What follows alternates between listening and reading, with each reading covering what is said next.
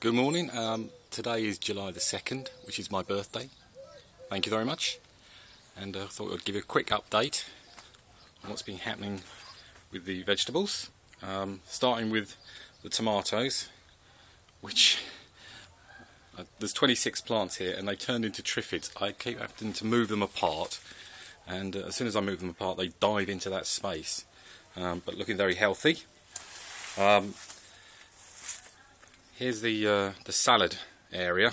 Some of this has gone to seed really. You can see some of the endives are getting a bit long, but there's still some nice salad crops here that we've been using. And I've just got the bits out of the mini greenhouse for watering this morning. So starting at the end, these are alpine strawberries which I've planted last weekend, so I haven't done very much yet.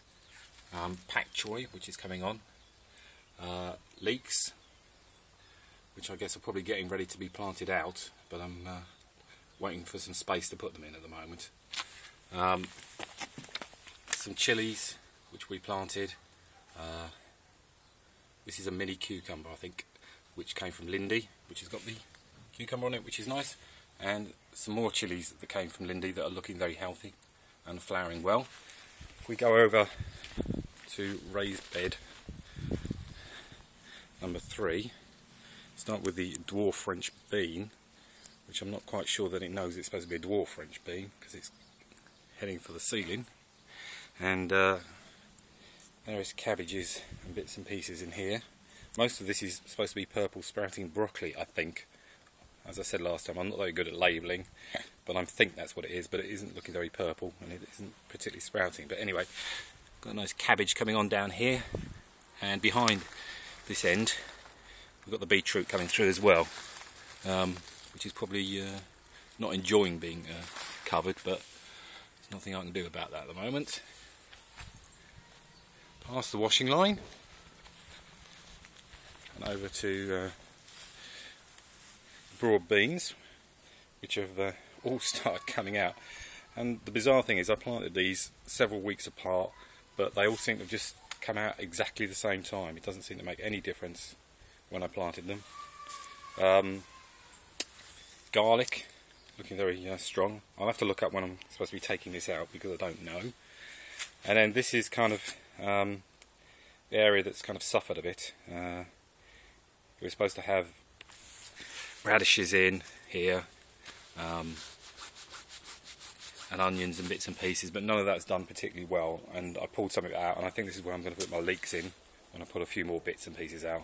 More broad beans, again planted later but still coming through at the same time. Then we've got the wonderful courgettes, which just keep going. This is a great plant. Loving these. Both of them are doing very, very well. And we've got the cucumber here. This one's doing quite well. It's got some, they're small, and again I'm not quite sure when I'm supposed to pick those, so I'll have to look on the internet for that. And we've used quite a lot of the lettuce out of here, but it's still, as you can see, going to seed a bit, or quite a lot. Over to the strawberries, and this hasn't really been a particularly successful crop.